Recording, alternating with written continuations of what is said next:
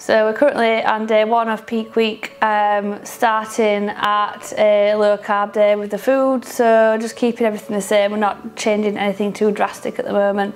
The only thing that I've changed is no salt on any food, and I've changed to Evian water.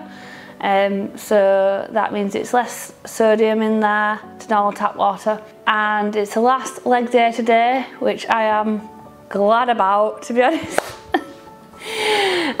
Because we've been doing 3 leg days a week, which is pretty brutal. So yeah, last upper body session tomorrow with my PT, and we're just doing walking for cardio now. I've been doing AM fasted walking on a treadmill through this last few weeks since I competed at Skegness, and then I've been doing PM before my last meal on a bike. So we're now ditching the bike, we're on walking. Now that is because I feel like that pumps a lot of water into my legs and blood into my quads particularly. And so if we do that this week, that means that then we're holding water on the quads and you're not going to see as much detail on show day. With regards to work, I am working still, just reducing my hours slightly. Obviously I've got a team. I'm just functional, no, it's all good. But yeah, when you've got your own business, obviously you can't just leave it. You can't just go on annual leave for 2 weeks. But priorities for this week is to get my posing practiced more and routine really polished off, really squeezing into those poses. Getting enough rest, reducing stress for cortisol, because cortisol creates a response in your body where it holds water, so that it can make you look not as sharp. I would also like to say that something happened to me last night. My bikini broke. I tried my old bikini on from 6 years ago, which that's too big, but it's doable.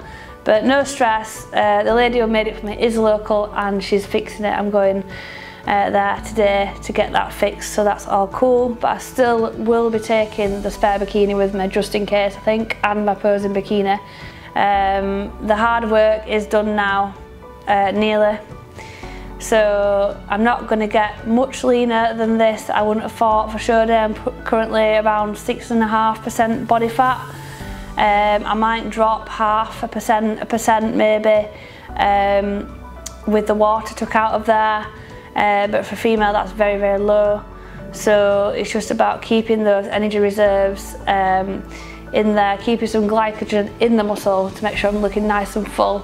Carb up starts Thursday, so I'm looking forward to that. So we've got 3-day low carb. So yeah, we'll see what the rest of the week brings with regards to the roller coaster that is prep. I've got an amazing team around me, both in Picture Perfect in work and also in terms of like coaching and personal trainers. It's gonna be, I don't know. Well, what happens? What is my life? I don't know. What's happening? It's gonna be good, I think. I think. If you want to ask me anything as well, just send me a message or a comment. Next week we have peak week. I can't even speak. It doesn't matter, we're on prep. Next week we have peak week number 2. So we're doing 2 shows back to back.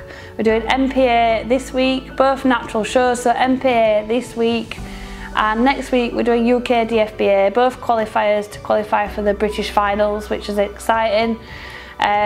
So stay tuned for more peak week prep tips, journey, whatever you want really, an insight into my crazy life while also trying to run a business.